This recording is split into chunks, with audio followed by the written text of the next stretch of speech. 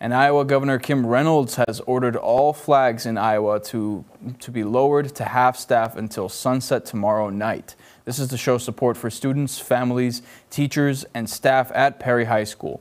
And flags will also be flown at half-staff on all government and public buildings. Individuals, schools, and counties are encouraged to fly flags at half-staff for the same length of time to show respect and support. And even more help for the Perry community will arrive tomorrow.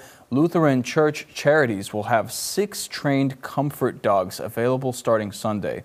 They will stay in town until Friday to help bring comfort to the community. The same group helped the Sandy Hook community in 2012.